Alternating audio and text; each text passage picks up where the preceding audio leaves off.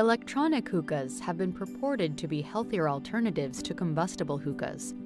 Rezk-Hanna and colleagues investigated the acute effect of electronic hookah vaping in comparison with traditional charcoal-heated hookah smoking on measures of arterial stiffness and circulating biomarkers associated with inflammation. 17 healthy habitual hookah smokers, ages 21 to 39, participated in this randomized crossover study. During two 30-minute sessions, participants were verbally cued to inhale a 3-second puff at 20-second intervals with approximately 3-second breath holding following inhalation. The authors found that both products acutely caused a significant increase in heart rate, brachial, and central blood pressure. E-hookah vaping tended to lead to higher increase in carotid femoral PWV than combustible. Compared to baseline, only e-hookah vaping induced an acute increase in augmentation index.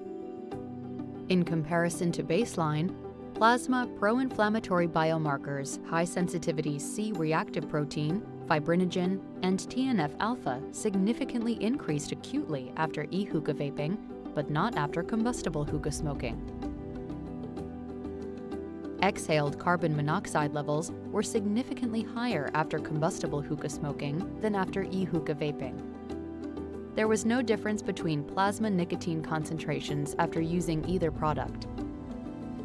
The authors conclude that compared to combustible hookah smoking, e-hookah vaping tended to lead to a larger increase in large artery stiffening, accompanied by elevation of pro-inflammatory biomarkers, high-sensitivity C-reactive protein, Fibrinogen, and TNF-alpha. While advertised to be safe, this study shows that flavored e-hookah vaping exerts injurious effects on the vasculature, which are, at least in part, mediated by inflammation.